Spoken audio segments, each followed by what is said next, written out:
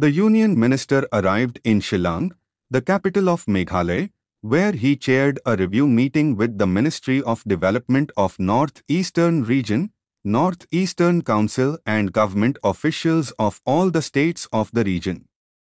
If we want to see a solution, it should not be a temporary solution but it should be a permanent solution. Now, the question is what could that be?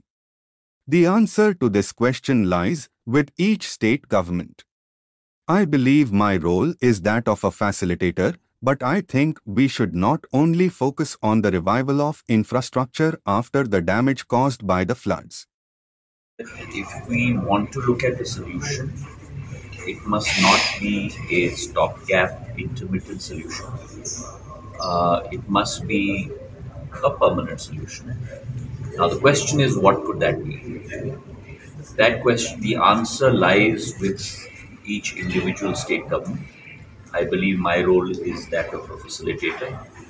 But I think we should look at not only the revival of infrastructure after the damage done by floods, where ministries such as donor would like to come forward and help, but we should also look at how do we tackle this situation going forward. There are some ideas that we have in our mind where we can work with even the Jal Shakti Mantralaya and the Environment Ministry.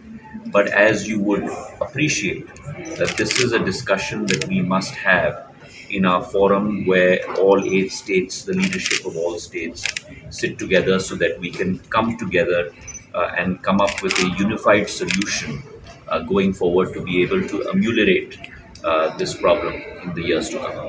And my heart does go out to the lives that have been lost during these floods.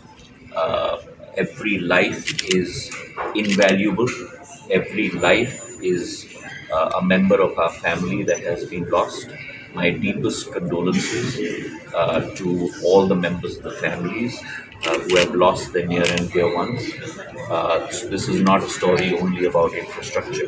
This is not a story about only repairing roads. This is a story about people. And that is the more important aspect. All our state governments, I believe, whether it is Assam or Arunachal or Meghalaya or any of our states, our leaderships are working extremely hard to take care of our citizens, and any assistance that can be provided, the central government and the donor ministry would be more than happy to come forward. Sir, we have Let him ask the question. You had your question.